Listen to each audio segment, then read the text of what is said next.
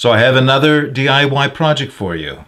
In this video, I'm going to take a piece of this PVC pipe and turn it into a mask for this Fiskars hatchet. If you're interested in seeing how I do it, stay tuned. So I even use PVC piping for a material to make a sheath for a knife or a mask for an axe. Well, for me, cost. I'd love to be able to work with leather, but I have neither the skill nor the tools to do so. Kydex is a great material to work with, but it's expensive and hard to get here. All right, let's get on with making this project. Okay, for this project I decided to work with my Fiskars X7 hatchet. Nice little hatchet. What I'm going to show you will apply to any axe of any design. I haven't worked with a double bit axe yet, but I think I can probably work out a design for that as well. So the reason I'm using my Fiskars is, well, you can see, this is the mask, or the case at least, that it came with when I bought it at the store.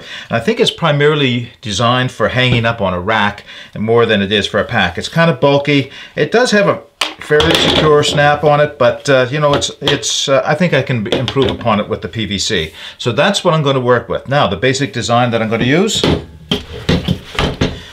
This is my good quality Hatchet classic trekking axe. It was a gift from my wife when I retired a couple of years ago, and one of the things I love about it, other than the fact that it's a high quality performance tool, is the mask. It is simplicity in itself. So the mask is just a piece of folded over leather that's been shaped to go around the bit and the head of the axe. And what I really like about the simplicity is that the retention is just a strap that weaves to two holes on either side of the mask. In order to secure it, you simply place the axe in the mask, pull snug on the two straps, and it's retained.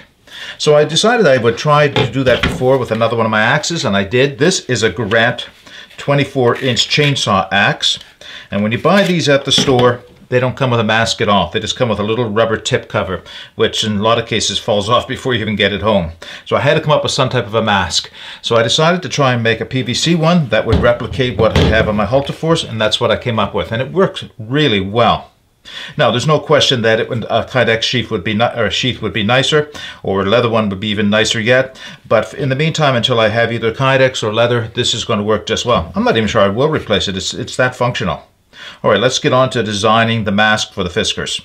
Okay, so having made a couple of these masks with this design, I've discovered the easiest way to do it is to start with a simple sheet of paper that we'll make a template with. So to start with, just fold the piece of paper over. Okay. And the fold line is going to represent the top of the mask, the part that goes over the top of the head of the axe. So what I'll do is I'm going to try and do this from your perspective so that you can see it as if you were doing it yourself. I'll be doing it upside down for myself. Okay, I could have done a little bit better job of folding that paper. All right. So the easiest thing to do is to take your hatchet, axe, whatever you're going to use, lay it on the paper, bring it up to the fold line. Now, rather than going all the way out to the edge of the material, come back about an inch from the material. And the reason for that is we're going to be putting pop rivets in the material here, and you need a little bit of room for the pop rivets to catch on and create the pinch that'll hold it. So an inch may be a little bit much. I might, especially on this little hatchet, I might just close it up to about 3/4 of an inch. But otherwise, I'm right along the top line of the fold. I am quickly going to draw around with pen, around the hatchet a little bit. This is just to give me a reference for the next step. Okay, very, very basic lines. You can probably barely see them, and they're there for a reference for what I'm going to do next. All right, grab my marker. All right, next step is, and try to do this upside down, knowing that this is going to be the outside edge of my axe, with that 3/4 inch away from the bit, I'm going to come across the bottom. Now, come below the bit by about an inch. Again, you may be more than you need for this in the final project, but it's a lot easier to take it off than it is to put it back on.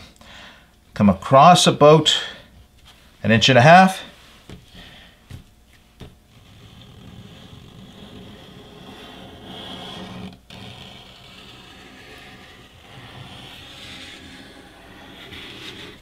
And that's it, folks. That's all there is to it. Now, this is very crudely done, but when I cut this out with the spare scissors, it'll look much better than it does right now. So what you can see happening here, hopefully, is the lighter line is the bit of the axe, and I've given myself about 3/4 of an inch between the bit of the axe and the front of the mask. I've come down below the bit of the axe a bit over an inch. I can always cut it off if I need to. I've curved up around and created what look like earlobes or cheeks on the back. Now they are right on the shaft of the axe, and that's where the 2 holes will be placed for the cord that'll be the securing device. And that's pretty much it. So I'm going to cut this out and we'll get to work with it using the PVC. Okay, quickly, let's just have a quick talk about what tools you will require for this project. First and foremost is some way of heating up the PVC and making it soft and pliable. So for this project, I'm using an inexpensive heat gun I picked up here in Halifax at Canadian Tire. You can't, for this weight, and I'll talk about the PVC in a second, but for this weight PVC, you can probably get away with a hairdryer. Alternatively, you could use a toaster oven. You could hold it over your element oven in your kitchen. There are a number of different ways. I would use caution over an open flame or even an element because it will get hot very quickly. It can burn the skin quite readily, and you don't want to release too much of the noxious gases that could be released from the PVC. Other than that tool, number 1, gloves. Get a good pair of leather gloves, or at least a pair of leather gloves. They don't have to be an expensive pair because, like I said, this PVC does get very hot and you absolutely will burn yourself if you are not wearing some type of leather gloves. Other pieces of equipment include a drill for drilling pilot holes for the pop rivets, so you'll need those as well. The pop rivets I'm using for this project are 5/32 and they're 1/4 inch long. So just a small pop rivet for this, and of course I'll have to match the drill bit to that. For cutting this PVC, I'm using a pair of safety shears or paramedic shears. If I'm using anything heavier than this PVC, I would probably need either a saw, maybe a pair of metal shears, although I find them not so effective on the thicker PVC, or a Dremel tool is also helpful. All right, let's talk about the PVC itself. So the PVC I'm using for this project is a very lightweight, very thin wall diameter PVC. I bought an 8-foot length of this at Home Depot for about $8. And this is PVC piping that's intended for in-home vacuum cleaners, the ones that are built right into the walls of a house where they would have an outlet in each room to attach the hose to. So it works very well. You can also use heavier grade PVC such as sewer pipe. It'll work for this project, but I will tell you that this is much easier and much more manipulatable. You can shape this much easier, it'll cool down faster, and you don't have to work as hard to get the shape. And it is plenty strong. It's at least as thick as a piece of leather, or close to as thick as a piece of leather would be for this mask. And this is not have a high wear and tear on it. So this works just fine for this project. And it's cheap, it really is. $8, I can get, a dozen or so axe or masks out of this at least.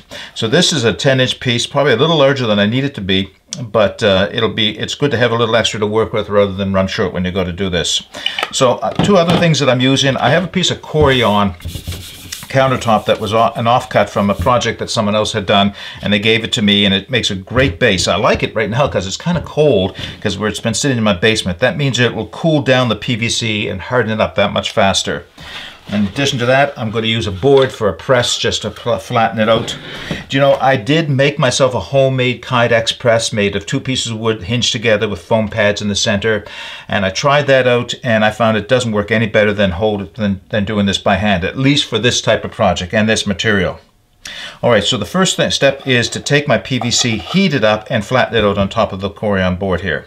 By the way, in working with PVC, I highly, highly recommend that you do all your cutting outdoors. That's why this is already cut. I did this outside on my back deck with my angle grinder and a cutoff wheel, because this creates a very, very fine dust.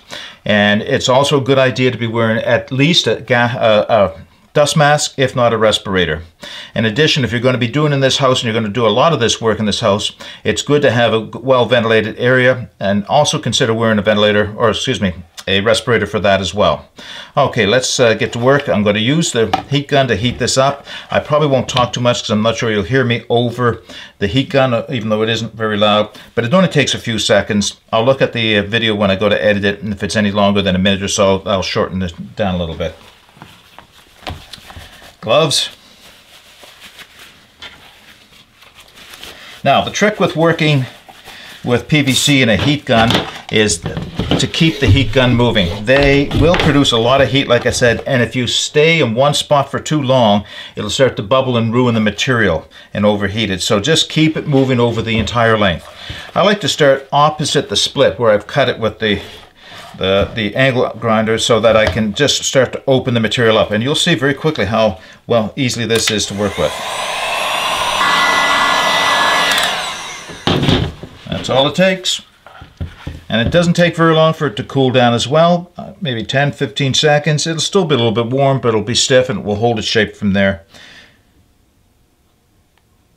All right, that should do it for flattening it out and cooling it off and hardening it up. There we go. There's my piece of PVC. All right, I'm going to set up for the next step, which is tracing the template onto this PVC. Stand by. Okay, I have my flattened piece of PVC piping. And with a 2-inch diameter piping, you're going to get something a little bit bigger than 6 inches once it's flattened. So I've got something just slightly bigger than 6 inches and about 10 inches in length. So here's the template that we made on the paper a few minutes ago. I'll lay that on, make it easy on myself. I'll take it over to one edge so I have less material to cut off there. Take my Sharpie marker and just trace around the template.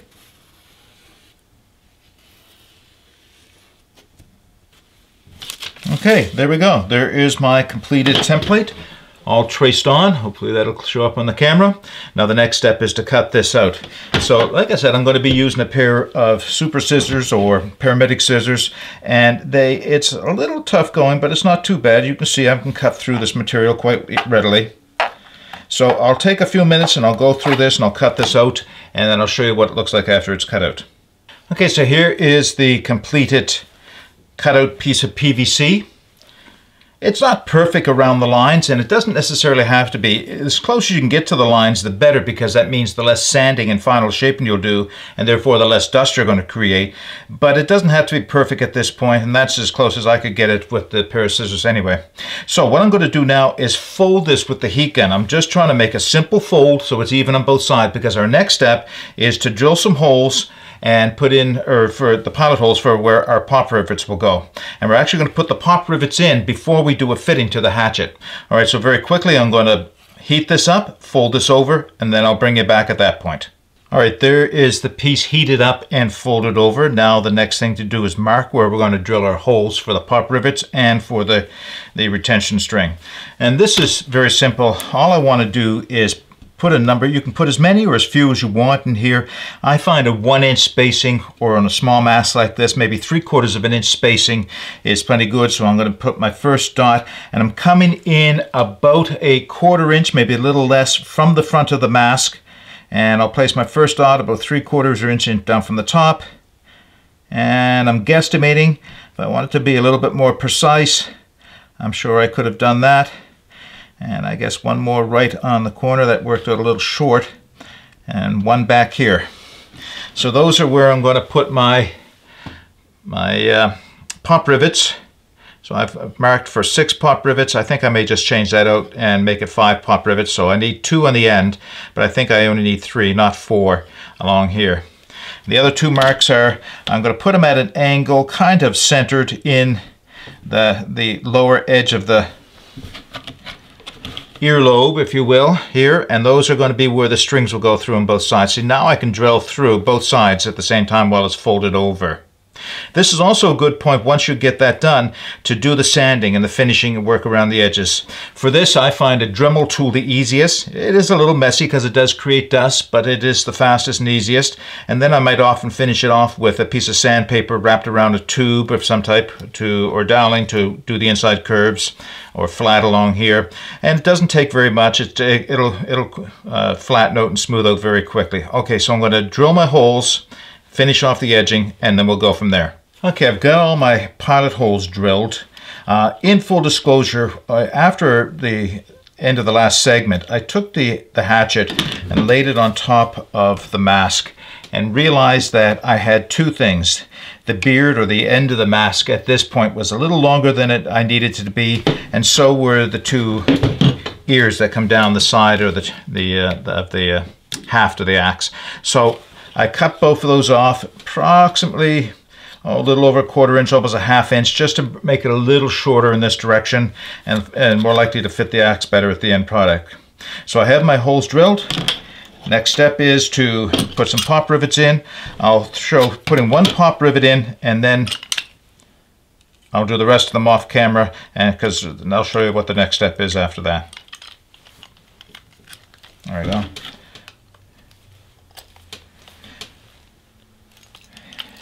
So not necessary, it's just something I like to do. I like to rotate the pop rivet tool around a little bit of a circle, just so the mushrooming that's occurring on the back side makes them a little bit more of a spherical mushroom, if you will.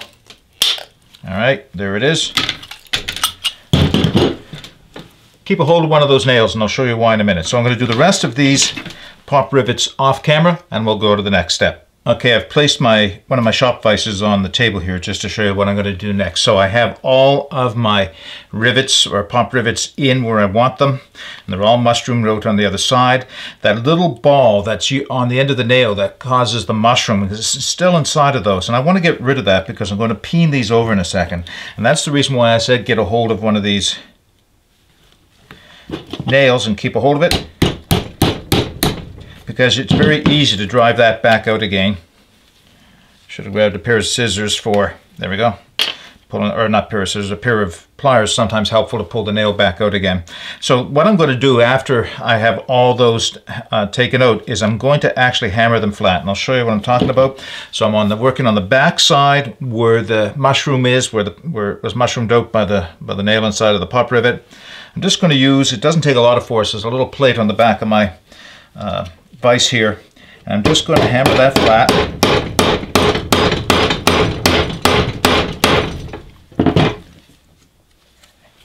And you can see I've hammered it flat on both sides, and I'm going to do that for the rest of the pop rivets and then we'll come back. Okay, we're all finished with the rivets.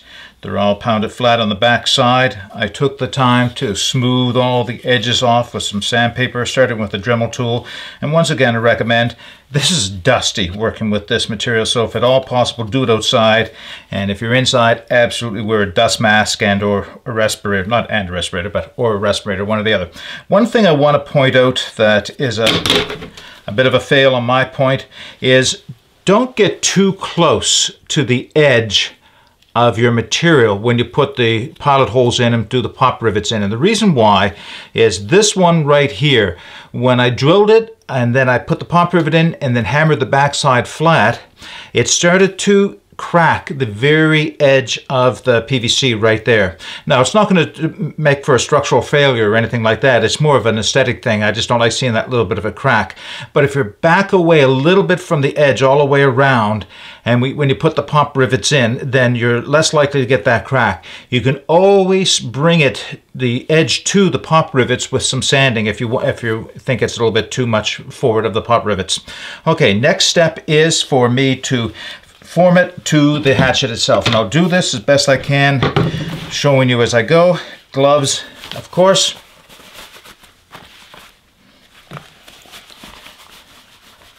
So it'll take a second or two for the material to heat up, but once it does, I'm going to be placing the hatchet inside of the material and holding it with my hands, because that's all that's necessary, because it will cool off very quickly and take the form. And then I'll look at it and I'll see if there's any fine tuning needed to get it into the final shape I want to use. All right, we'll heat it up.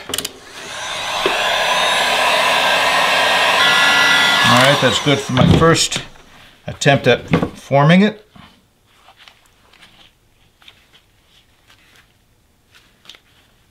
All right, make sure the ears are lined up as best I can. I've got a little bit more forming to do, but it's pretty close.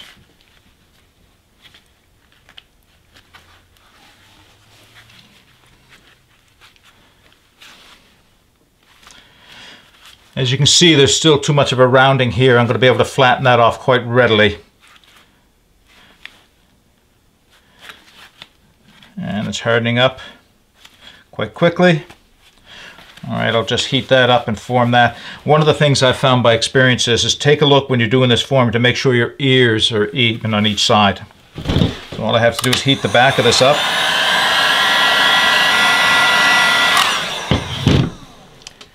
Hold that flat. There we go.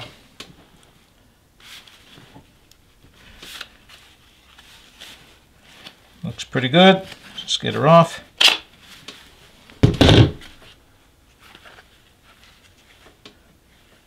So the nice thing is at this point is if you look at it and you say, oh, that didn't line up quite the way I wanted to, or that doesn't look quite straight.